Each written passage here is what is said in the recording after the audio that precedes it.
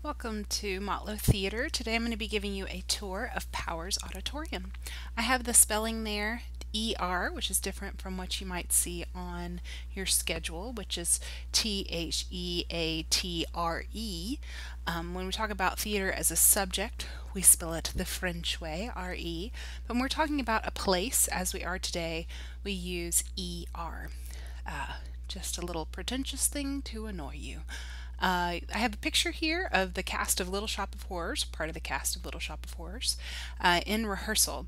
So as I record this, the coronavirus has shut down the campus, and so this is a supplementary assignment for those in the class, but I'm hoping that I can use this to introduce Powers Auditorium in semesters to come. Maybe people who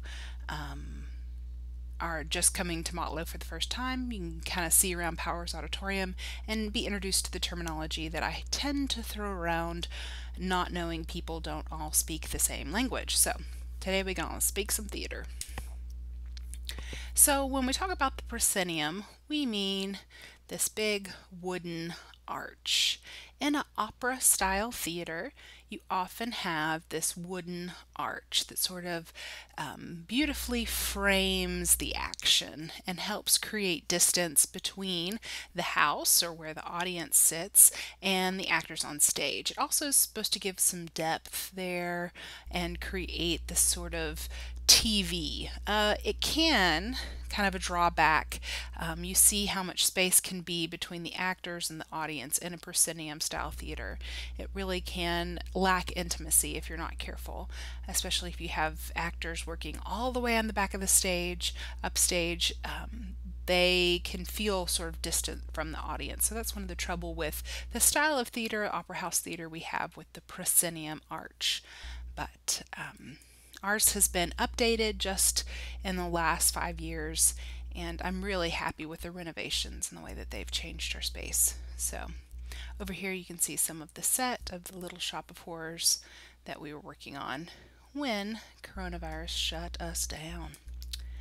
So if you say an actor is waiting in the wings, we mean the space off stage, right off stage. So an actor might enter between the grand drape, which is that red one, and the black leg here. That might be where the actor is waiting in the wings. Wings are often holding costume changes, scenery that's about to come on stage, props, the prop table full of props that are about to come on stage. Wing space can refer to backstage left or backstage right, just right off, waiting in the wings to come on stage. The apron is everything from the proscenium arch down to the lip of the stage. Our apron used to be all stairs, so these little stairs you see here used to happen all the way across the foot of the stage. And during the renovation, like I said, about 5 years ago, we renovated and put in these sound panels for acoustics. We had carpet on the wall that we ripped down, but we created an apron lip. So you can kind of see, if you're looking closely at the stage floor, where that apron hits and where we built it out. But I love having a little extra room, a little extra apron than we did 5 years ago. So if you go back and watch the archive movies, the versions of different plays we've done in the library, you can see how it used to be with the carpet on the walls and the stairs all the way around. But the apron is this part of the stage down here, this part of the deck. Our auditorium holds our most important element of the theatrical experience, which is the audience. I watched the Stephen Colbert show religiously, and it was so weird, the one that my husband and I watched yesterday, because the mayor had just announced that you couldn't have more than 500 people in a space, or maybe it's even like 100 people. And so he had to send away his audience and do his recording of his rehearsal without an audience. And it was just so weird, because you're used to the thunderous applause, the laughs. There's a chance that we could even be performing Little Shop just as a recording, but I hesitate to do that because such a big part of the magic of theater is the audience. And so in our auditorium, auditory being, the hearing place, In our auditorium, we have our light booth up here, up above the actors' heads, the audience's heads. If you're on the second floor of O, there's like just a door that you enter and walk in that way. You don't have to climb up a ladder or anything. But if you want to get up here to the cats, where our moving lights have to be turned on, and to adjust our lighting instrumentation, you do have to take a ladder up there. So if you are afraid of heights, let me know. I won't put you on the lighting committee. Down here we have the sound booth. The soundboard is back here, and the body mics are controlled through these stacks over here. So we have both our lighting control and our sound booth in the back of the house so that they can have the optimal audience experience and adjust and see from the audience's perspective. It's part of the reason why so often the show I'm directing, I run the light board, because I like to be able to be in the audience. I like to be able to observe the audience and see what jokes land and what isn't working. I really get to feel like I have the best seat in the house if I'm up here behind old Rusty in the spotlight. So drapery really is one of the most expensive things that we have going on in the theater. South Jackson's doing a fundraiser as we speak for their drapes to replace them, and it's thousands of dollars. And people come to me and they say, "What? It's thousands of dollars to replace your drapes?" It is, and I know the hard way. When I taught high school theater, I had a show choir group come in and cut off my drapes. So all drapes have these I guess you would call them just strings holding on to the batten. I'm sure there's a fancy word for it, but it's failing me. And instead of going through and untying all of those, they just cut my drapes, and I had to replace them, and it was horrible. The main purpose of the curtains is to mask the backstage, to add to the magic and the allure. So when customer number one is waiting to come on stage, she stands behind this curtain and is not seen when she's not meant to be seen. There are other advantages to the curtains. They are sound absorbent, they're light absorbing, they are heavy, and they're also flame retardant. So we have that going for us, with all the lighting instrumentation. Theaters are traditionally places where fires can happen, and that absorbing velour is very forgiving and safe and helps with noise control. So the leg, sorry to repeat the pictures here, but here we have the grand drape, or the main red curtain. Here we have the concert curtain, which can close all of the way. We call it the concert curtain because if you have an intimate concert, just a piano recital or something, we can pull the piano out in front of the concert, close the concert, and hide all of our scenery and stuff back behind it. The leg is this little tiny curtain that's horizontal. It can't close the width of the whole stage. It's just a little small vertical drape, basically for actors to stand behind or move around backstage undetected. So our psych, this makes me sad. This is pod 4, which can actually eat people. So after the second half of intermission, I hope that we actually get to see it in action, but it's not looking good.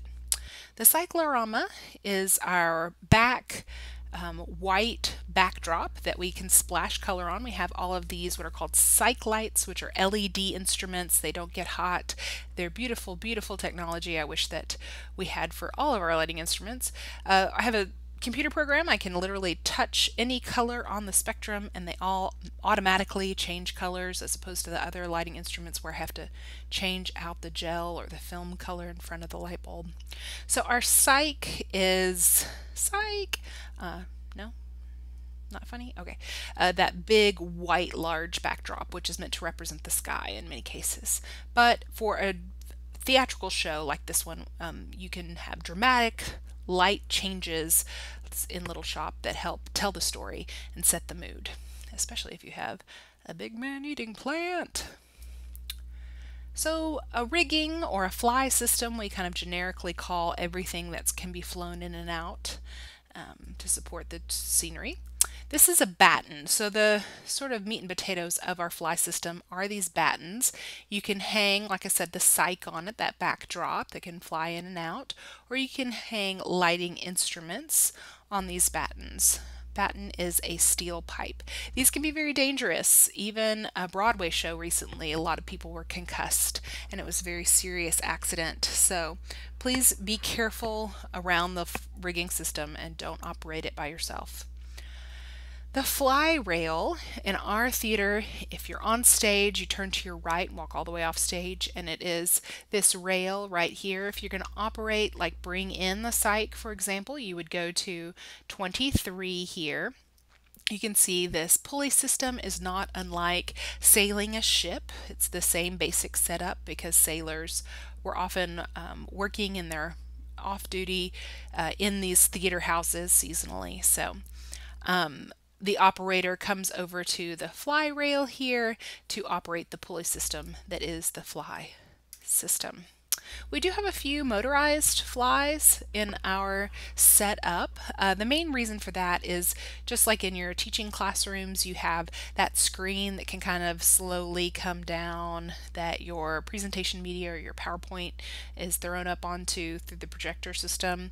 We wanted to be able to have a motorized fly so that the average presenter, when the theater's out of season, maybe in the summer, they could still have that bar come down like they're used to in a classroom rather than having to get into all this, which most presenters don't feel comfortable, and nor should they feel comfortable operating a fly system. So the motorized fly system was primarily installed in order to accommodate the screen. But we do have 3 battens that we can lower in and out, and they're slow as molasses but very safe.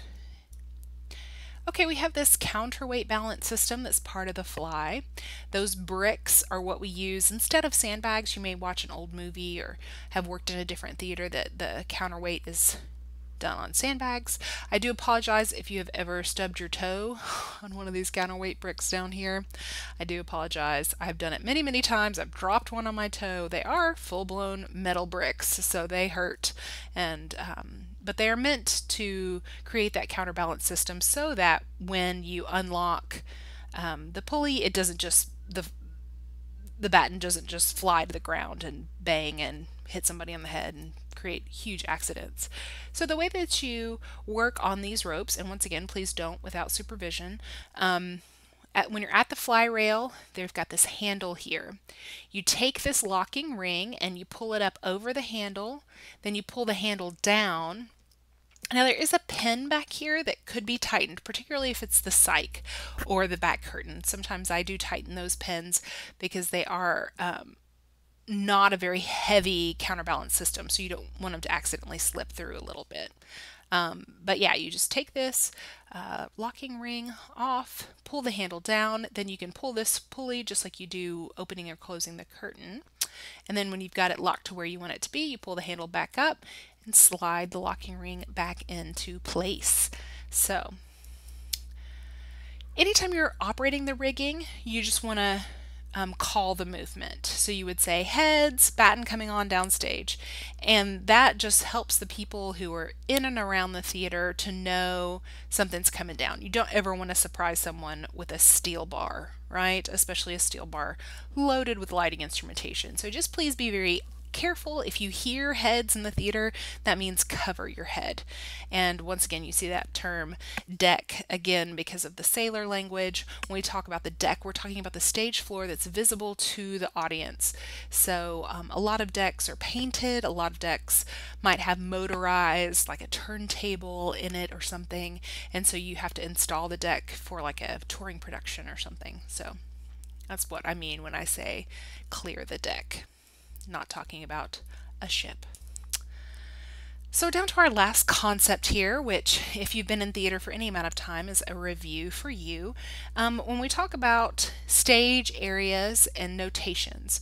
So a stage manager, we didn't have a stage manager for Little Shop, but in many cases the stage manager is sort of the chief organizing right-hand man of the director.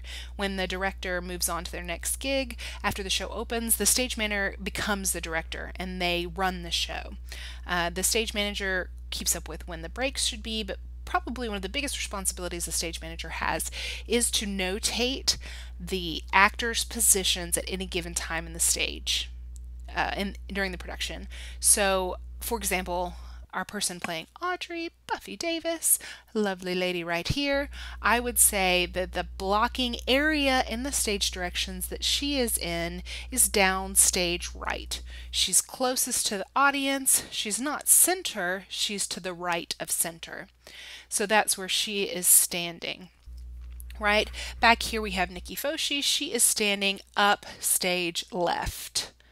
So the stage manager at any given moment in the script should notate. Now, if you're reading a script, you often see something like Mushnik in the stage directions. Mushnik moves DSL. So that is referring to these 9 stage areas. So we'll go over those real quick and then I will shut up and you can take your quiz. So upstage right means farthest away from the audience and to the actor's right. You may be looking at your screen like that's my left, but we do it to the actor's right. If the actor is facing the audience, they're far away from the audience and to their right. And you'll see that notated as you are. Right center, you might see CSR is what I usually see, but sometimes you see RC. And that just means that they're to the right of center. Downstage right is DSR usually. Oop, sorry. You would never see D, you would see DR. Sorry for the typo. Up center, farthest away from the audience. Now for the set you saw of Little Shop, we don't really even have that far upstage because we're basically performing where the concert curtain is and forward to the apron because we needed so much room backstage to operate. So much of the puppet, the last pod, has to be, people have to get eaten and there's all the mechanics of that we had to hide on the stage. So we don't really have a lot of upstage center. Center stage, a very powerful placement, only to be stronger would be downstage center. Downstage center is probably the most intimate to the audience, going to endear you to the audience, and is best visibility. In our staging, we have to be really careful for Powers Auditorium and using too far upstage because we do have a sort of limited sight lines as our audience kind of extends out on an angle. So if you have a person sitting all the way back by the ramp on this side, they can't really see what's going on upstage left. So our playing space in Powers Auditorium is really more of a triangle than a full-blown stage. And I apologize for that typo. That's supposed to say USL, not USR. But you might see left of center or CSL, which is center stage left. And I say that down left is a really intimate spot too. So we are so lucky to have kind of that narrator's corner where our urchins or our trio is able to have their stoop because it's a perfect place because they're sort of part of the audience. They're all knowing and they can kind of observe on the action of what's going on stage. So I really love our narrator's corner and our nice long ramp that we have that goes all the way out through the house that can create some really great teasing moments for our audience before people walk into light. But we did add that ramp, in our latest upgrade, 5 years ago, and we do have some trouble lighting it, so we may have to do some pretty major upgrades to our lighting system to accommodate that big, nice ramp system we have. So like I said, this is probably a review for those of you who've been in theater a little while. I say that I'm a little dyslexic, and so I still kind of have to put my think twice before when a director tells me to move stage right. I'm like, wait a minute, am I right? You're right. Oh yeah, okay.